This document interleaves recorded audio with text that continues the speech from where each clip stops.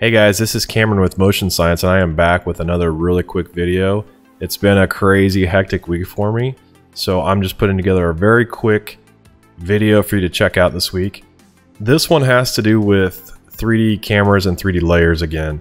I've gotten so much feedback about the 3D camera and 3D layer videos that I thought it would be great to expand a little bit more on what I know about those two subjects. And one of those things I want to talk about this week is how to work with a whole lot of 3D layers and not feel out of control with your timeline. And let me show you what I mean. If you look at these two comp windows here, you can see that it's just a bunch of blue squares positioned back in Z, red squares, and green squares. And if I pull up the timeline here, you're going to see that there's 43 layers, 42 layers of solids plus the camera layer. So let me show you my trick.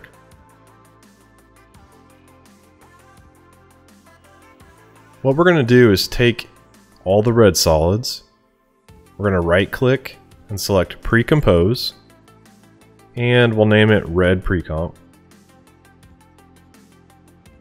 I'm going to do the same thing with the blue layers. Pre-Compose, and the same thing with the green layers. Right click,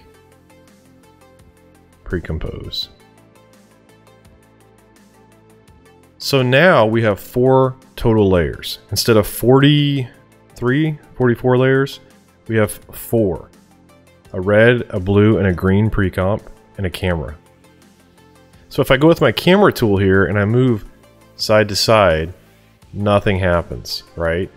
Well, if I make these 3 pre-comps 3D, there they are, and I can move back and forth, but they're treated as like a solid single 3D layer.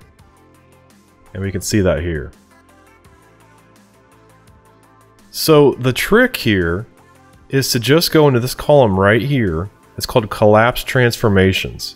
If I just collapse each one of these, you'll see how they expand out, and boom, they are dimensional 3D layers. Go back over here and show you, just like that.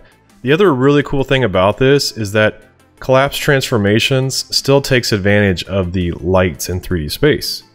So I'll add a parallel light.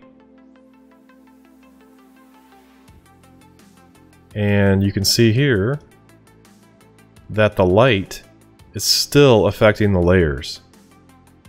But we're only dealing with 3 layers instead of 42 layers. So that's my tip for the week. I hope you learned something new. Leave a comment below, let me know what you think. And until next time, I'm Cameron, and this is Motion Science.